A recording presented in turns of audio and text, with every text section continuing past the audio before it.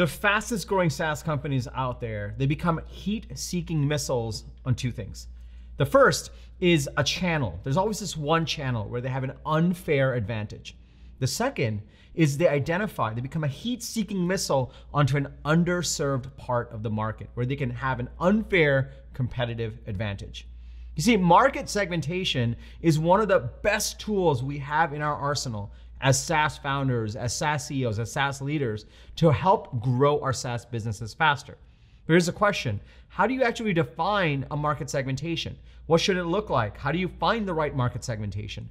In this episode, I'm going to dig into the 4 key types of market segmentation and how you can use those and how you can understand the benefits of each of those to craft your market segmentation strategy so you can grow your SaaS business faster. Intro.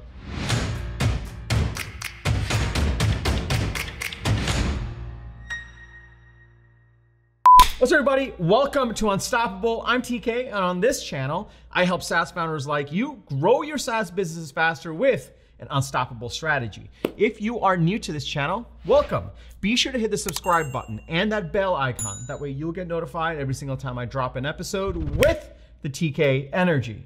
If you're already part of my SaaS go-to-market coaching program, if you're part of this community, welcome back. It's so awesome to see you over here. Now, when we were at ToutApp, when we were starting off, we would just sell to anybody. Anybody that would hit the sign up free trial link and convert to a credit card would take them. But when we started to grow, when we started to scale, we got very intentional about our ideal customer profile, our positioning and messaging, but particularly about our market segmentation. On the years where we let go of being intentional about our market segmentation, we actually started to slow down in growth. But when we actually doubled down on it and got intentional about it, we started to grow even faster. So this is why market segmentation is super powerful. And it wasn't just at ToutApp. When I joined the executive team at Marketo, and we were doing a 2-year transformation that had just gone private, led by a private equity firm, market segmentation, going intentionally up market, focusing on the enterprise instead of Marketo's traditional mid-market background, we were able to actually accelerate growth. So in this episode, I want to dig into the 4 types of market segmentations that you can look at and how you can actually craft your own market segmentation strategy so you can actually accelerate the growth of your SaaS business. So I'm going to walk you through these 4 pieces over here. If you're excited to dig in and go through the first type of market segmentation, go ahead and smash that like button for the YouTube algorithm and let's dig right into it. Okay, so when it comes to market segmentation, I'm gonna walk you through 4 types and we're gonna go from the easiest to the hardest. Now this is a double-edged sword. Easiest means it's easy to implement, but it also means it's easy for your competitors to copy. Hardest means it's hard for you to implement and hard for you to achieve and hard for you to identify, but once you do, it creates natural moats. It gives you a competitive advantage and it becomes harder and harder for your competitors to copy you. So I'm gonna walk you through the 4. The 4th one is gonna be the hardest, but gives you the most bang for the buck. But let's start with the easiest. The easiest is essentially geo and language. So this may come off a little bit obvious, but maybe not. We actually have a very global audience on this channel. So geo and language is one of the best ways to segment for your market. So if you're a SaaS founder in India or Bangladesh or Pakistan, then it may actually be a strategic advantage for you to just segment for that local market. On the other hand, you could argue that the price sensitivity is so high in that part of the world, you're better off pretending that you are a San Francisco-based company and just establishing operations there, even though your cost basis is lower, and serving the US English-speaking market. So one of the best ways to make that strategic decision, and you'll know it depends, it varies depending on what industry you're serving and what your product is, geo and language is one of the best ways to double down your market segmentation and start to find underserved parts of the market. Once you've done that, this is the easy one, everyone knows it, and yet most people default to North America English, but it's not obvious. There are founders that I work with in my go-to-market coaching program that focus on the South Asian market. There are founders that focus on the European market. There are founders that are based in South Asia focusing on breaking into the US market.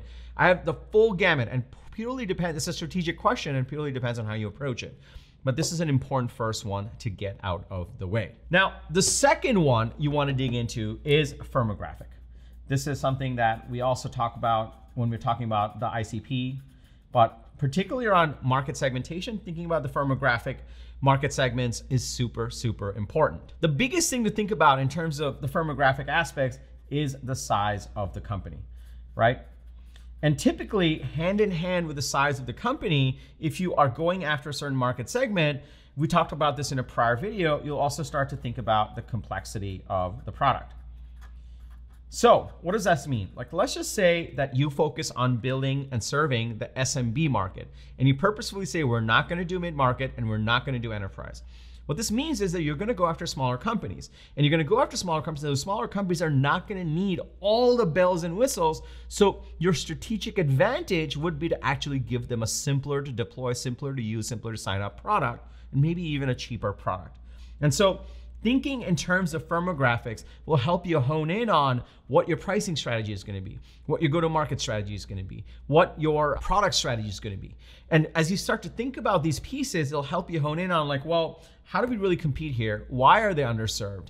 You could argue that, you know what, CRMs. Salesforce owns the enterprise, they own the mid-market, but the SMB CRM market is hugely underserved.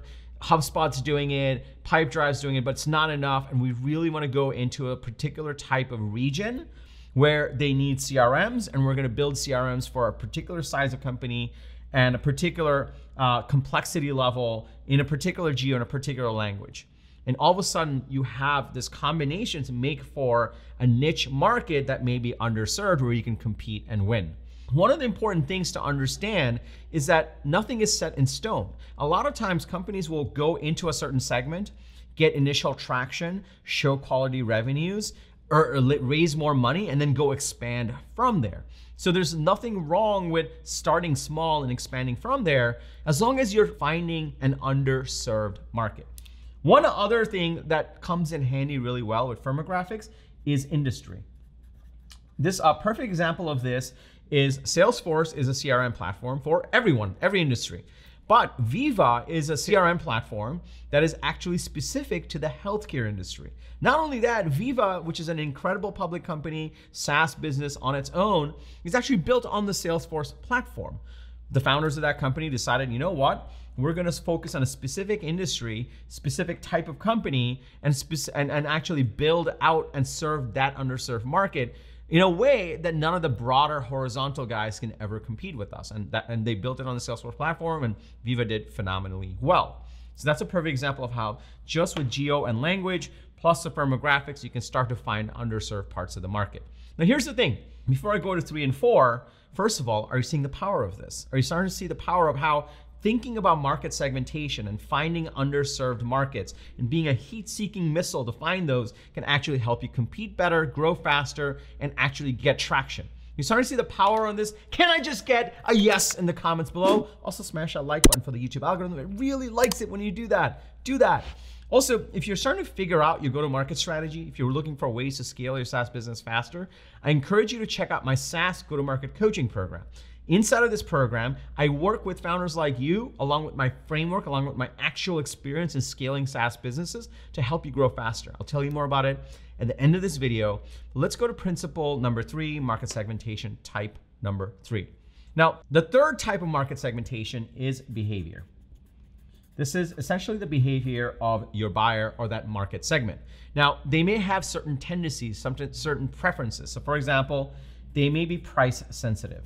Or they may actually not be price sensitive. They literally just want the highest paid thing, the most premium thing, so that they can actually be rest assured that they're getting the best. That's a perfectly good way to segment the market and say, look, there's the price conscious part and there's the part that wants to overpay just to make sure that you're getting the bang for the buck. Like if you think about the hedge fund industry. The hedge fund industry is notoriously known to want to spend money on tech and actually outcompete their competitors by spending extra on tech. So they're not price conscious at all. Whereas on the other hand, if there's a dying industry, let's just say you're selling to the newspaper industry, well, they don't even have enough money to go spend on tech. They're dying and they're trying to survive, so they may be very price conscious. So thinking in terms of their behavior and their purchasing behavior and their preferences can be another way to find underserved parts of the market that you can better serve and compete and have unfair advantages around. Now, the question may be, what are some other ways you can tap into behavior? Well, the second one could be delivery. This is a very, very important one because these days, all the rage is product-led growth. But want to know how to compete with a product-led growth business? Go into the market segment that they're serving and give them more of a white glove service for a little bit more money. So you'd be amazed. This is something that happened in the early days of ToutApp. We were self-service, our competitor was self-service. And we started to go up market. As we started to go up market, we realized there were larger deals to be had. There were group plans to be had. And if all we needed to do, if we were in a competitive deal, was just show up. If we literally showed up in their office and had a meeting and told them like, hey, we're gonna be a long-term partner. Here's how we're gonna help you. Here's how we're gonna help you think strategically about your sales process, sales methodology. We'll share the insights with you. Boom, we won the deal. While the other competitor just kept trying to do their PLG play. So this is a perfect example of identifying certain behaviors. There may be certain market segments that prefer the white glove service and are willing to pay more for it. They prefer to talk to salespeople instead of trying to figure out their own way through a product and a product-led growth approach. They prefer to have a cold call to say, hey, are you thinking about this? And they're like, we are not, can you come in tomorrow? And the people come in tomorrow and they think through it and they pay $100K for the software. So this is another example of using behavior as a way to do market segmentation, because when you do it this way, you can find unfair advantages and you can actually cater to that segment in a more competitive way, in a way that no one else can compete. And that's where the power is. The final piece on behavior is also quality. There are certain segments of the market where they'll take buggy software as long as it's a lower price and they can just sign up for the trial and they can use it. Now that segment of the market will probably churn also. There are other parts of the market that says, no, we want to pay top dollar. We want to talk to salespeople. We want to make sure there's a dedicated CSM for what we're doing. We want to make sure that we actually have the highest quality. It's been stress tested, security tested, pen tested, and we don't care how much the price is. We just want all those things met. Different segments of the market, but maybe for the same product.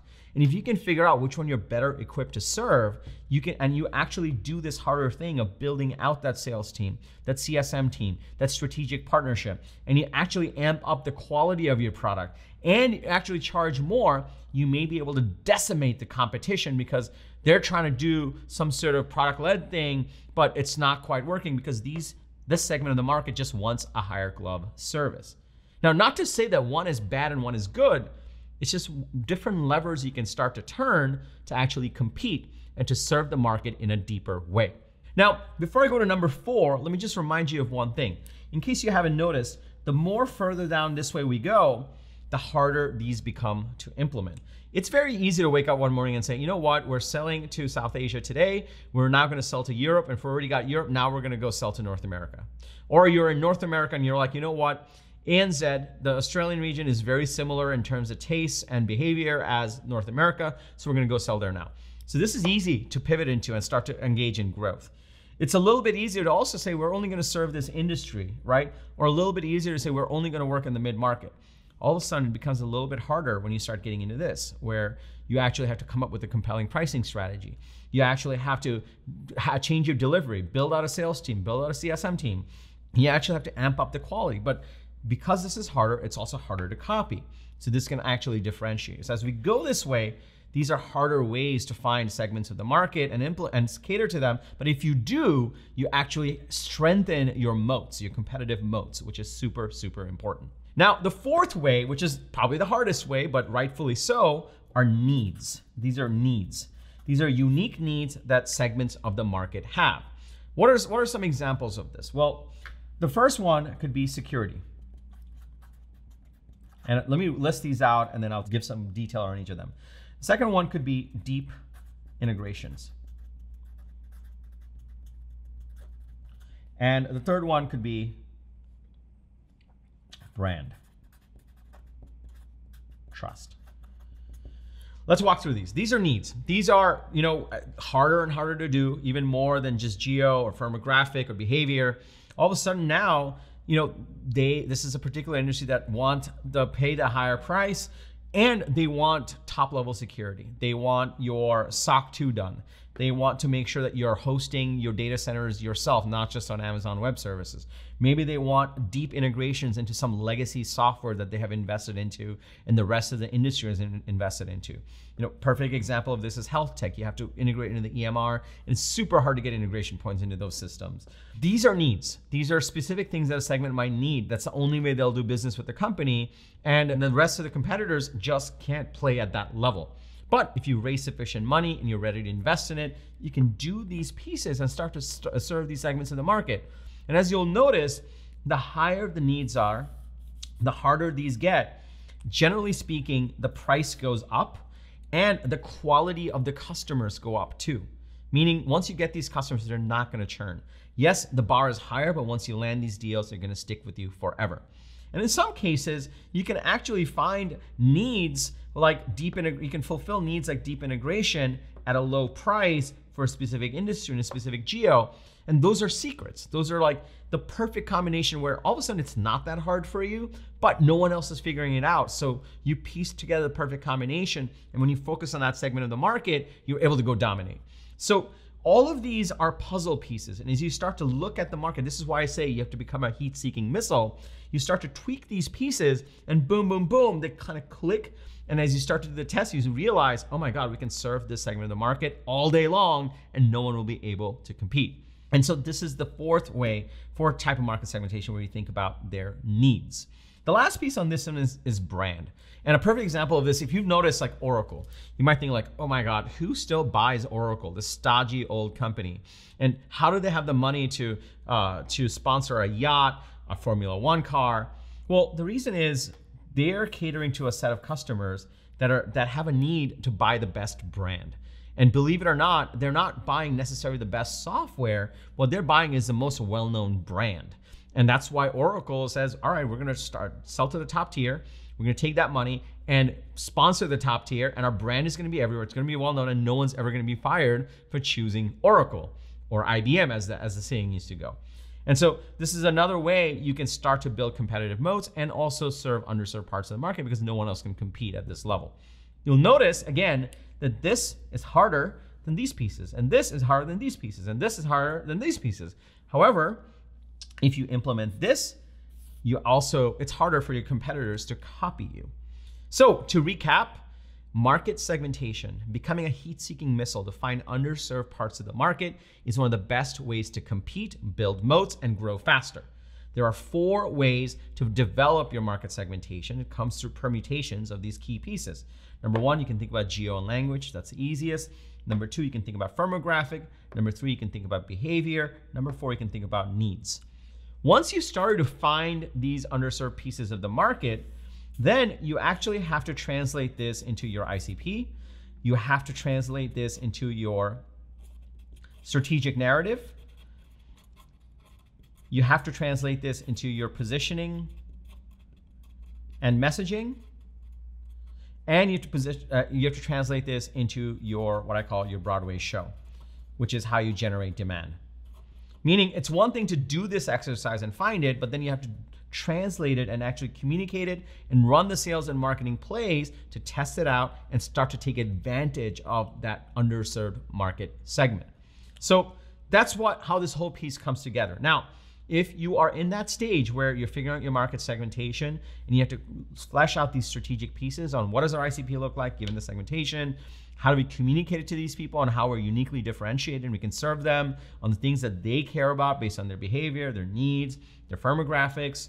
How do you actually get their attention and actually get them into the sales process or your product? If you're at that stage where you're figuring those pieces out, this is exactly why I created my SaaS go-to-market coaching program. Inside of SaaS go-to-market coaching program, I give you the framework that you can follow to actually implement these pieces, build out that go-to-market strategy, and execute on it. And the best part about this is you get a framework to follow and you get my coaching as someone that's been there, done that, and actually been in the trenches I can actually help guide you in this journey to establishing your strategy, running the plays, and actually testing out what's working, what's not, and tweaking from there. This is why I created my SaaS go-to-market coaching program. So if you want to learn more about that, just go to tkkader.com/GTM. tkkader.com/GTM. Inside there, you'll get all the details. And you'll have a link at the bottom to actually put in your email address and apply to join and get on a call with me where we can figure out if we can actually help you and where you are in your SaaS business. If it's a great fit, then we're off to the races and we can start to work together, not only to figure out your right market segmentation, but actually mobilize it with a proper scalable go-to-market strategy so you can grow your SaaS business faster. So just go to tkkader.com/GTM and we can get on a call and we can actually figure out how we can help you. If you got value from this video, be sure to smash that like button for the YouTube algorithm. If you're new and you haven't subscribed yet, be sure to hit the subscribe button and that bell icon. I drop a video like this with actionable strategies to grow your SaaS business faster, 2 to 3 times a week. So hit that subscribe button and that bell icon. If you have a fellow founder, a team member, if you're part of a WhatsApp group or Slack group where you can share this video for other founders to get value, please do that. It'll mean the world to us. We put a lot of love into these videos. And lastly, remember, everyone needs a strategy for their life and their business. When you are with us, yours is gonna be unstoppable. I'm TK, and I'll see you in the next episode.